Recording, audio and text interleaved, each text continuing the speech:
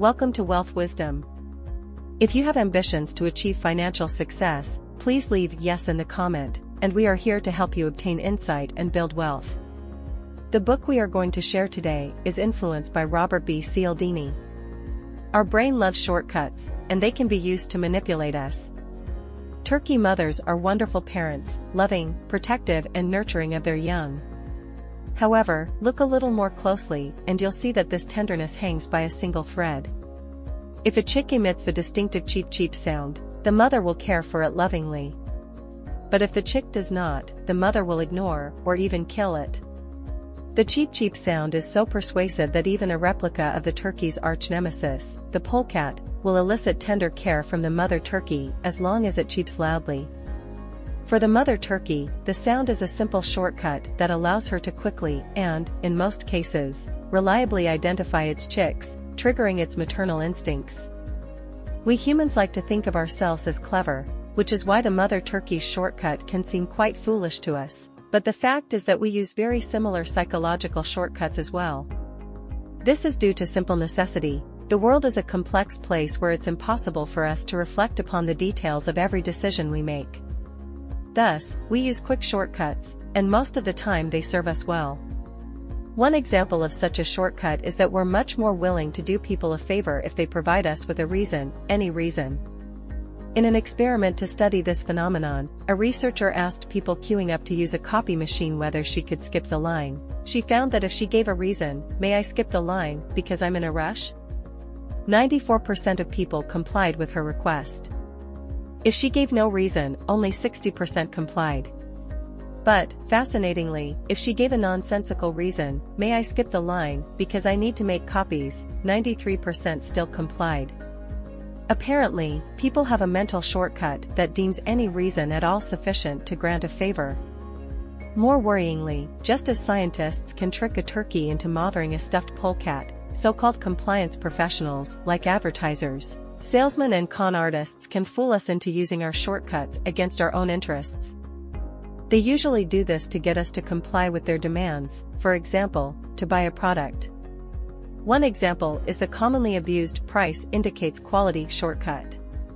People usually assume expensive items are of higher quality than cheap ones, and while this shortcut is often at least partially accurate, a wily salesman might well use it against us. For example, did you know that souvenir shops often sell unpopular goods by raising rather than lowering their prices? Since dealing with the complexities of life means having to rely on shortcuts, we must identify and defend ourselves against the manipulators who would trick us into wrongly using those shortcuts, lest we end up looking as fully sh as the poor mother turkey. The following chapters will introduce you to 6 basic psychological principles that we use as shortcuts, and which can be exploited for persuasion, reciprocation, scarcity, consistency, social proof, liking, and authority. Before we continue, if you are interested in this topic, please consider subscribing and give us a thumb up. Let's continue. Humans have an overpowering need to return favors.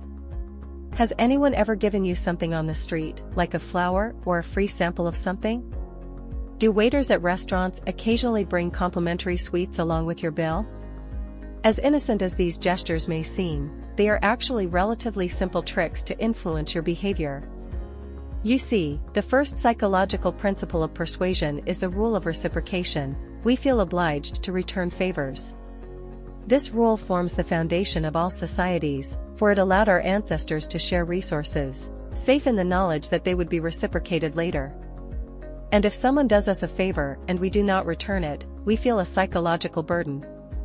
This is partially because, as a society, we are disdainful of those who do not reciprocate favors. We label them as moochers or ingrates and fear being labeled as such ourselves. How intense is the desire to reciprocate, you ask? Well, it can even be seen in the long-term relations between countries. Consider that in 1985, Ethiopia was probably one of the worst-off countries in the world, ravaged by poverty, starvation, and disease. And yet, in that year, the country's Red Cross sent $5,000 to aid earthquake victims in Mexico City. Why would this desperately impoverished country send money to another faraway land? Simple. In 1935, when Italy had invaded Ethiopia, Mexico had sent aid to the country, and this was an opportunity to return the favor. In fact, people are so keen to rid themselves of the burden of reciprocity that they will often perform much larger favors in return for small ones. For example, in a 1971 study by psychologist Dennis Reagan, a researcher, Joe, masqueraded as a fellow participant and bought test subjects a 10-cent Coke as an unbidden favor. Later on, it turned out that Joe needed a favor. He was trying to sell as many raffle tickets as possible to win a prize. Would the subjects help him out by buying some? On average, the subjects who had received the unbidden Coke reciprocated by purchasing 50 cents worth of tickets, twice the amount compared to if no Coke was given. The feeling of indebtedness even seemed to outweigh likability. Some of the participants bought Joe's raffle tickets even though they said they did not like him. Obviously, this was an example of abusing the reciprocity principle. Because Joe was the only one making truly free choices in this situation, he not only forced a debt onto the subjects by buying them a Coke, but also chose the method of reciprocation. In the 1970s, the Krishna organization in the United States also used this tactic to great effect. They gifted flowers to passers-by on the street and, though generally annoyed, people often made donations to the organization to satisfy their need to reciprocate the gift of the flower. So how can you fight back? As stated earlier, reciprocity plays a fundamental role in the way societies and social relationships work, so you can't forego the principle entirely. But you can learn to identify and resist deliberate attempts to abuse it.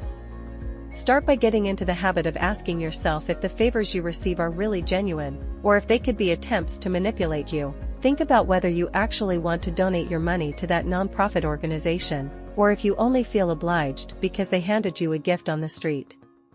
And don't worry about not reciprocating favors that are really manipulation attempts in disguise. Favors warrant favors in return, but tricks do not. In negotiations, starting with an outrageous request and retreating from there can win concessions. Just as we desire to pay back favors, when we're negotiating with someone and they make a concession, we'll feel obliged to reciprocate it. This is known as the rejection then retreat strategy. The author experienced this firsthand when a Boy Scout approached him on the street, wishing to sell him tickets to the annual Boy Scout circus. The author declined to buy the $5 ticket, after which the boy asked if, seeing as how he wasn't buying any tickets, he would at least buy some chocolate bars for $1 apiece. As a result, the author found himself buying two in order to match the concession the boy made when he retreated to peddling the cheaper wares. What makes rejection then retreat such a powerful persuasion technique is that in addition to evoking our desire to reciprocate concessions, it also benefits from the contrast principle. When two items are presented to us one after the other, the difference of the second to the first is magnified. Thus, the $1 chocolate bar the boy offered seemed disproportionately cheap compared to the more expensive circus ticket. The dynamic is fairly simple to put to use. If you want something specific from a negotiation partner, start with an offer they are pretty sure to reject, then retreat from your initial offer to what you really want. Your opponent will probably see this as a concession and feel obliged to make a similar one. This strategy is often employed by labor negotiators, who start with extreme positions and then gradually retreat while extracting concessions from the other side. However, researchers have discovered that there's a limit to how extreme your opening position can be. If it's too outrageous, you'll be seen as a bad faith negotiator, and subsequent concessions will not be reciprocated. The rejection then retreat strategy has even brought down presidents, such as in the infamous Watergate scandal. In 1972, the re-election of President Richard Nixon seemed inevitable, yet somehow a man called G. Gordon Liddy managed to convince the committee to re-elect the president, CRP, that they should give him $250,000 to burglarize the offices of the Democratic National Committee. This was a preposterously risky undertaking, but Liddy used the rejection then retreat strategy. He started by suggesting a $1 million scheme involving kidnapping, mugging and prostitution. Though his later second and third proposals were still scandalous and incredibly ill-conceived, the CRP felt they had to give Liddy something for his concessions from his first scheme. Also, compared to the initial outrageous $1 million proposal, the $250,000 scheme involving mere burglary no longer sounded that bad. As you probably know, the burglars were caught and the resulting scandal eventually forced Nixon to resign. When opportunities become scarce, we desire them more. For a limited time only. Last chance. Sale ends in 2 days. There's a reason advertisers often emphasize that a sale won't last forever. According to the scarcity principle, when something is hard to obtain, it makes us more inclined to buy it. We humans see opportunities as more valuable if their availability is limited, and this seems to be because we just plain hate missing out. A 1982 study by one of Cialdini's students showed that when shoppers were told of a limited-time sale on meat, they bought 3 times more than if there was no time limit. Interestingly, this effect was compounded when people were told that only a select few knew about the sale. The scarcity of both the offer and the information itself made shoppers buy 6 times more meat than customers unaware of either limit. So when does scarcity become a powerful influence on our decision-making? 2 conditions need to be fulfilled. First, we tend to want something more if its availability has decreased recently than if it has remained steady over time. This is why revolutions tend to happen when living conditions deteriorate sharply rather than when they are consistently low. The sudden drop increases people's desire for something better, so they take to the streets. Second, competition always sets our hearts racing. Whether in auctions, romances, or real estate deals, the thought of losing something to a rival often turns us from reluctant to overzealous. This is why, for example, real estate agents often mention to buyers that several other bidders are also interested in a given house, whether true or not. In fact, a competitive situation can induce a feeding frenzy for a scarce good, even among seasoned negotiators. Take the story of Barry Diller, an executive at the TV network ABC, who was considered a mogul for his success in the entertainment industry. But then, in 1973, he paid $3.3 million for the right to show the movie The Poseidon Adventure on TV, once. This was the highest amount ever paid for a one-time showing of a film, and ABC later estimated it would lose $1 million on this deal. So why on earth did Diller pay this unprecedented amount? Simple, this was the first time the rights were sold to networks in an open bid auction, where the competitors' bids were visible to each other. This pushed the buyers into an irrational bidding war, and when the dust settled, ABC's competitors were actually relieved they hadn't won. Meanwhile, Diller grimly stated that ABC would never participate in such an auction again. To counter the eagerness that arises from scarcity, we should always consider whether we want the item in question because of its use to us, for example, its taste or function, or merely because of an irrational wish to possess it. When scarcity is being used against us, the answer will often be the latter. Banning something makes it very desirable. You know the old adage that people only want what they can't have? Well, there is some truth to it. Parents, for example, often observe this phenomenon in their children. A toy will immediately become far more attractive if a child is expressly forbidden from playing with it. This effect is prevalent in the adult world too, and it is why censorship is such a double-edged sword. When information is banned, it is perceived as more valuable than if it were freely available. For example, a study conducted in the 1970s at the University of North Carolina showed that when college students were told that a speech opposing co-ed dorms was to be canceled and banned on campus, they became more sympathetic to the idea, and this without having heard a single word of the speech. Similarly, courtroom research indicates that juries are also influenced by censored information. It has long been known that when juries know that an insurance company will pay the bill, they tend to award larger damages to plaintiffs. Interestingly though, they award even higher damages if they are expressly told by the judge to ignore the fact that the defendant has insurance. The forbidden information seems more relevant to them and makes them overreact, just like a forbidden toy seems immensely desirable to any child. And this applies to other things than information, too. Just consider the example of Dade County, Florida. When it declared laundry detergents containing phosphate to be illegal, not only did residents begin smuggling and hoarding masses of the product, but they also started to see phosphate-based detergents as better than before.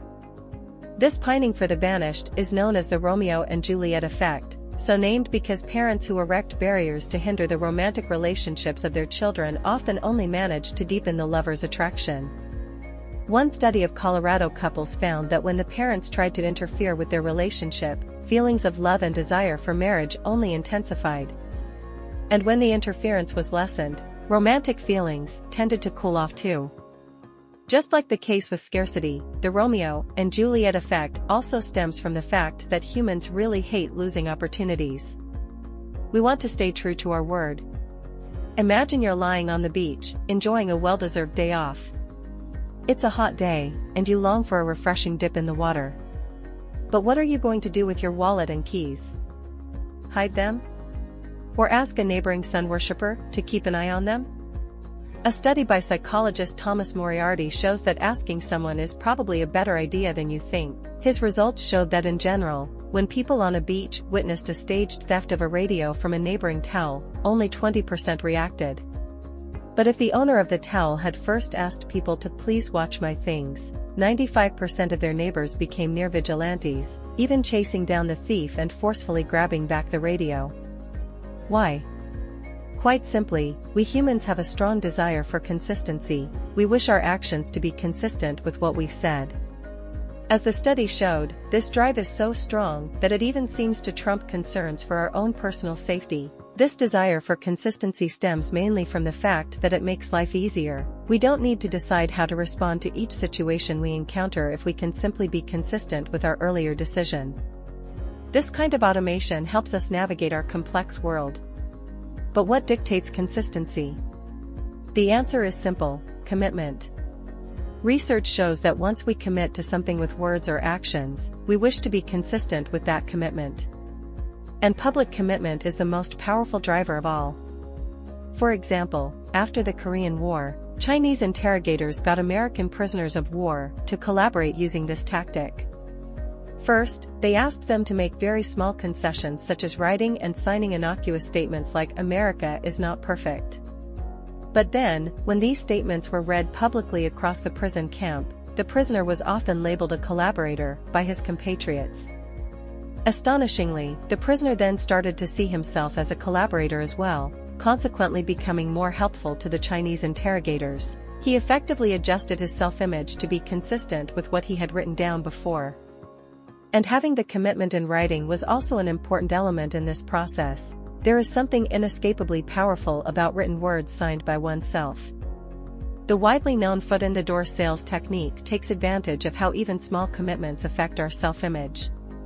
The first goal of salespeople is to get prospects to make a small purchase that is not even intended to make a profit. Rather, it constitutes a small commitment that changes the prospect's own perception into one of a customer, making them much more amenable to the larger deal down the line. So the next time a salesperson asks you to buy something, no matter how inexpensive, be careful. The harder we have to work to get something, the more we value it. From tribes in Africa to college fraternities in the United States, when a new member is being inducted into a group, initiation rituals commonly involve pain and degradation, sometimes even death, and efforts to curb the brutal practices always meet with dogged resistance. But why is that? Quite simply, the groups engaging in these rituals know that if people go through a lot of trouble to attain something, they tend to value it more. The effort needed to achieve membership makes the members more committed to the group. But, interestingly, groups like college fraternities have also resisted efforts to transform their initiations into some form of community service, like changing bedpans at hospitals. This is simply because they want members to make the inner choice to participate in the degradation and not make excuses like, "This was for the good of the community," which would allow them to use an external justification for their behavior. To make the inner choice, they'll need to convince themselves that it's worth it, and this means elevating their view of the group they're joining.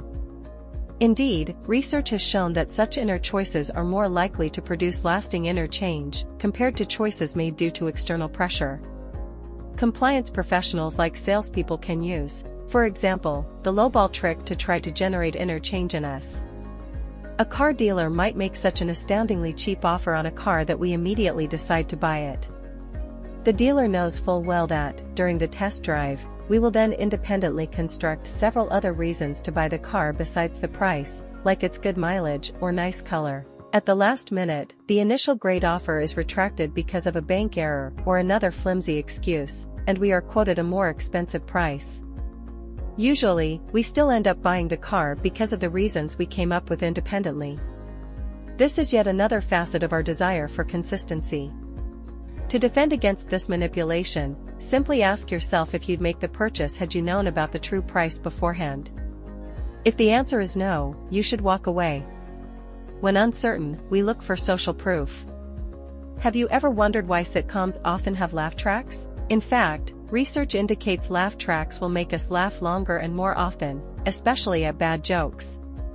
This is due to the principle of social proof, which states that we often decide what the correct course of action is by looking to others' behavior. In the case of the laugh track, even artificial laughter helps convince us that others consider the jokes funny, meaning we probably should too. This dynamic is also used by church ushers who salt collection baskets with a few bills before the service to make it seem like everyone is making donations. And it's why companies often advertise products with lines like best-selling or fastest-growing. It makes customers feel like others are buying the products too. Social proof becomes a particularly powerful influence when we face uncertainty.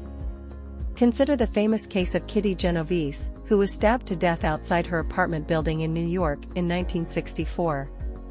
Some neighbors heard the young woman's cries for help, but no one intervened or called the police. The media soon reported that the neighbors had been callous and completely unconcerned about their neighbor, sparking outrage. Later it was discovered that some individual neighbors had yelled out of their windows or called the police, but still, the case is studied as a perfect example of bystander inaction, where people are less likely to help a victim in an emergency if other people are present.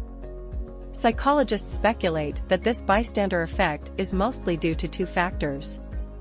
First, when many people are involved, it diminishes the personal responsibility felt by each participant. Maybe someone else will call the police? Second, it's often hard to identify a real emergency, especially in an urban environment. Does the man sitting by the street need medical attention, or has he just had too much to drink? Is the scream from a murder victim, or someone watching a thrilling football game? This kind of uncertainty drives people to look to others' behavior for guidance.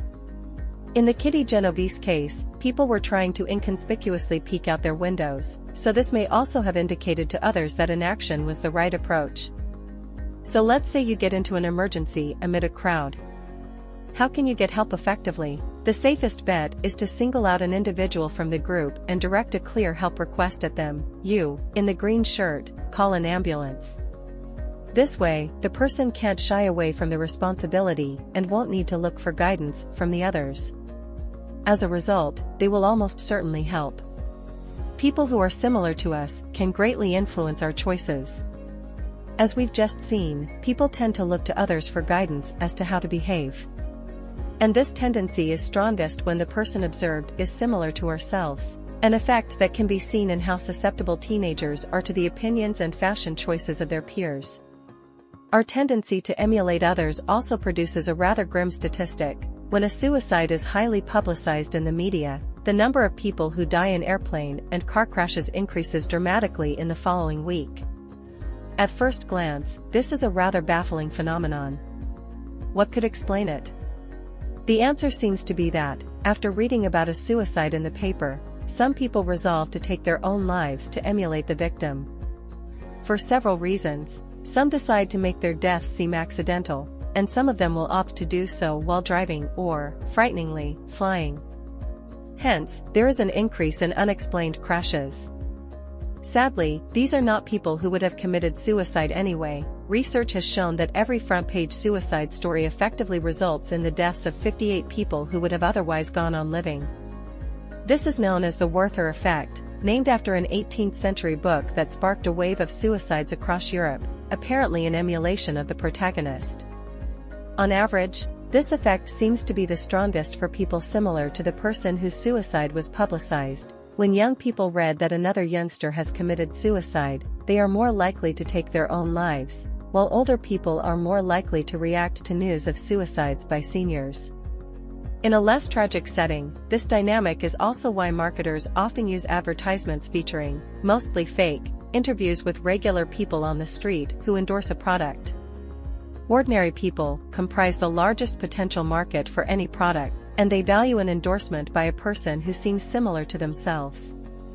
To avoid falling for this trap, make a conscious decision to be alert for such counterfeit social proof.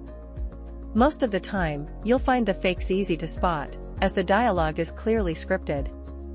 And when you do spot them, you should avoid all products from the company in the future, for they deserve to be penalized for trying to manipulate you with phony social proof. We comply with people we like, and it is easy for some people to make us like them. Have you ever been to a Tupperware party? If you go, be sure to appreciate the skill with which the business model leverages the power of compliance tricks.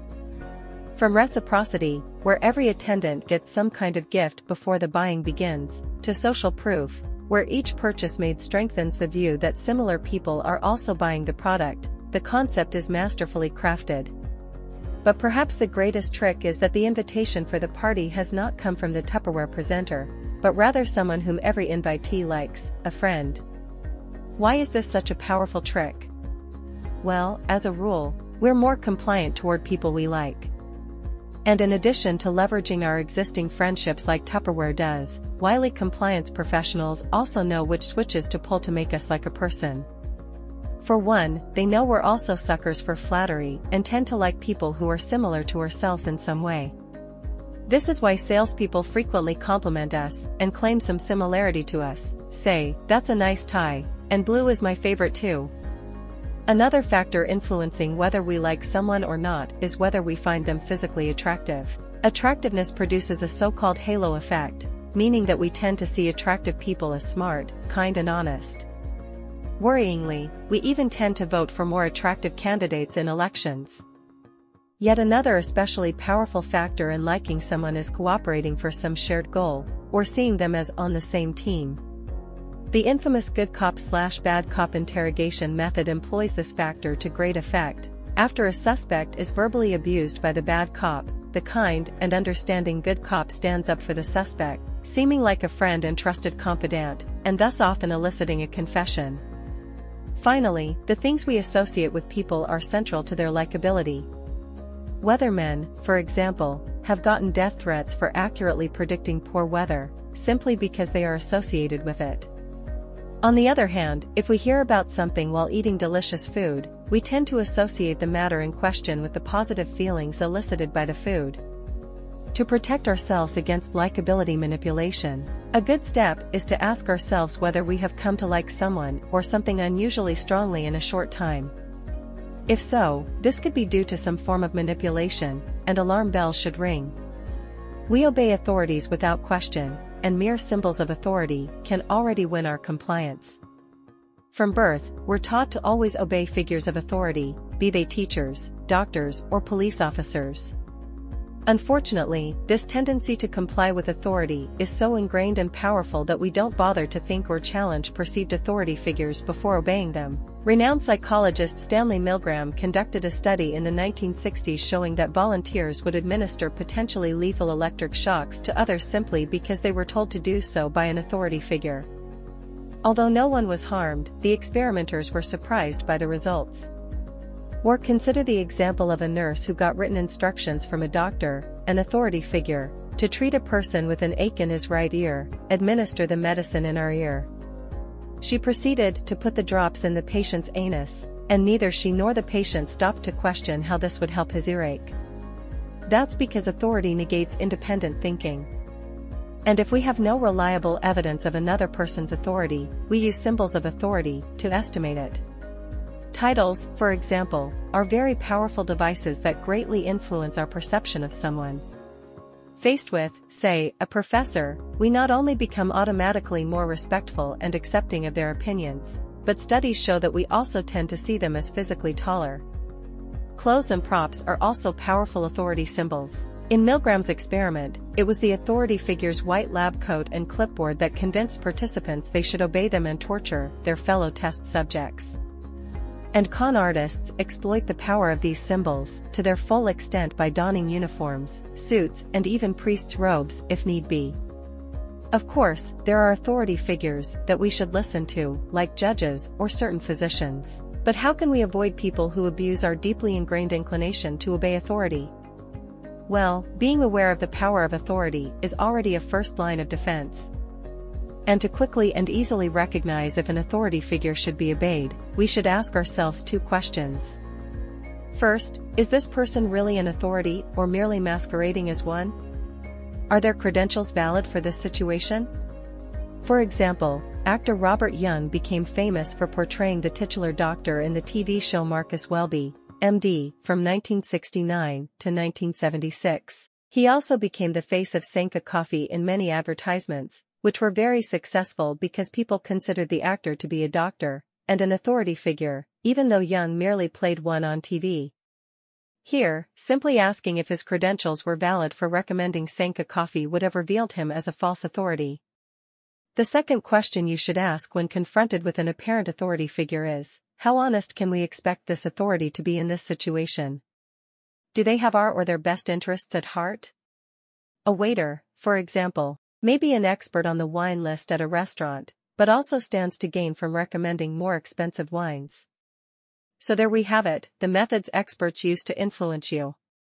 Knowing these 6 fundamental principles of persuasion, reciprocation, scarcity, consistency, social proof, liking, and authority, will hopefully help you protect yourself against them. That's the end of today's sharing. If you like our content, please give us a thumb up and share it with your friends. See you next time.